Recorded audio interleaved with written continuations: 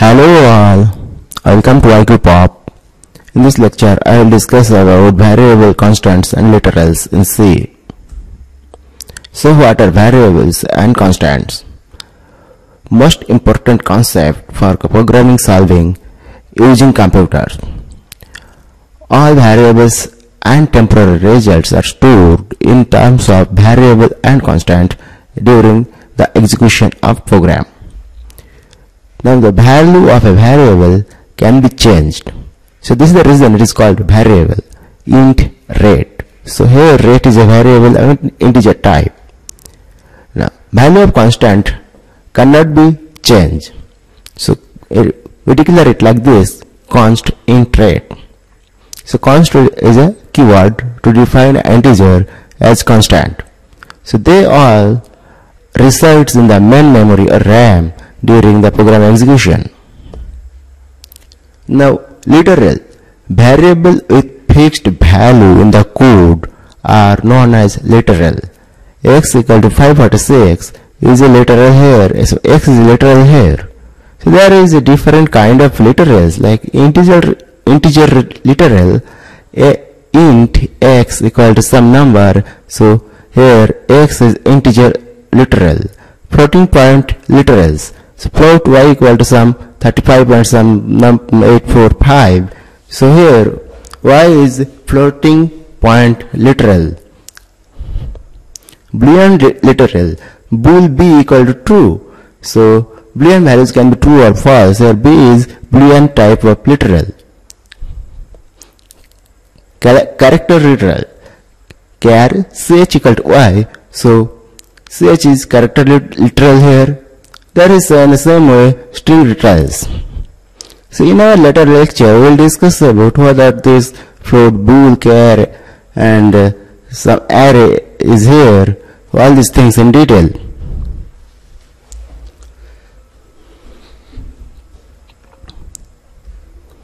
Now three phases of a variable. So when we are going to work with variables, these three things we must keep in mind always.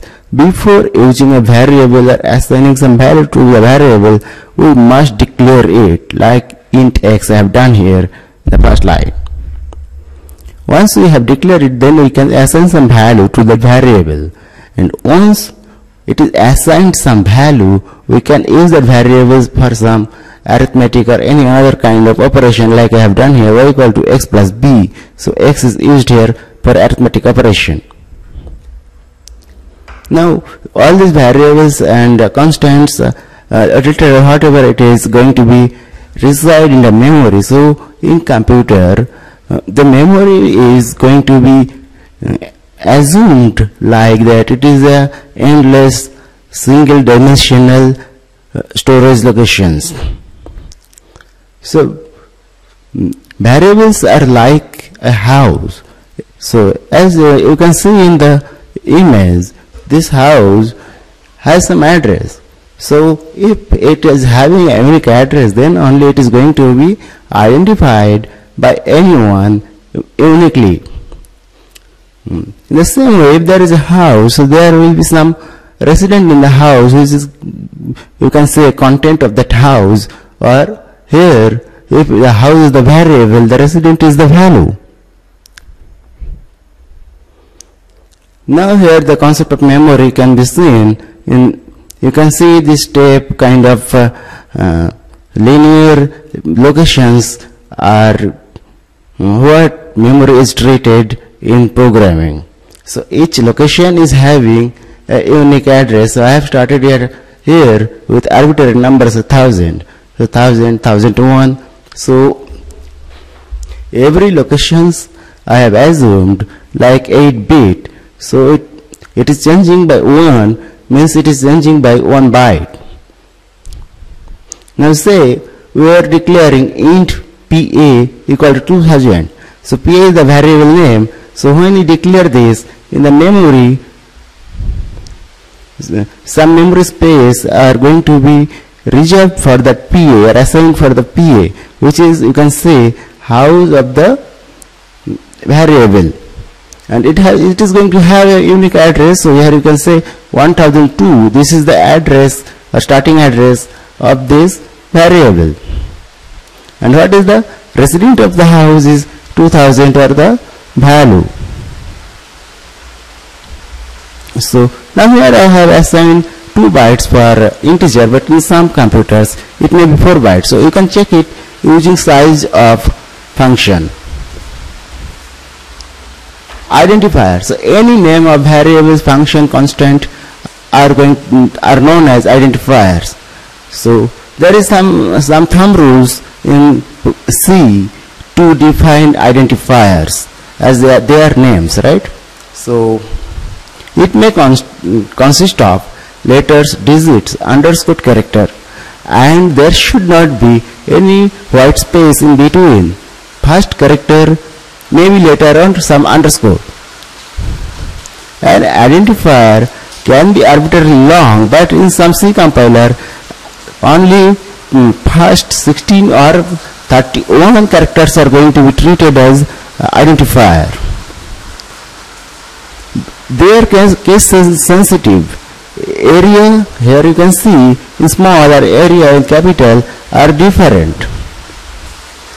You know that there is 32 keywords in C. Here are the list of these 32 keywords.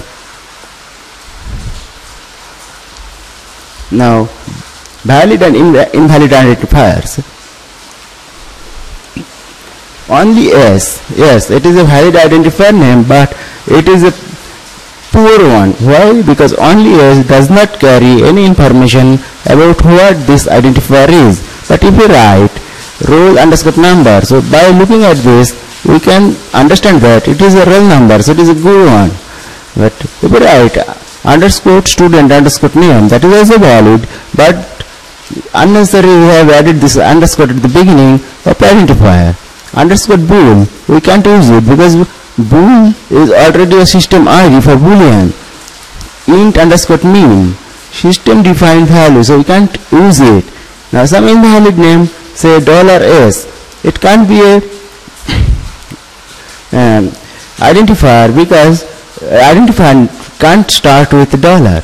To roll underscore number, it can't be a identifier because it can't start with a digit.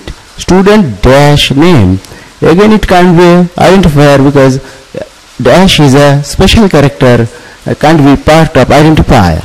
Student and space name, again that is invalid because space is not allowed in the identifier name. Int keyword, so only int is not allowed as a variable name or identifier, as it is a predefined keyword in C. Types of variables. So there is local variable, there is global variable, and formal parameters. So local variables are having scope inside the blocks where it is declared. Global variable have scope throughout the file. Formal parameters are having scope only inside the function or inside the curly brackets. There is another kind of scope called function prototype scope. When we define or when we write prototype of function, at that time we can declare some variable in the prototype. So these variables are having scope only at the place of prototype itself. Now tokens. So anything or any small part of C program is known as token. It may be some predefined literal or keyword, it may be some constant, it may be identifier, it may be string, special symbol or operator, anything. Thank you for watching. Like, share and subscribe.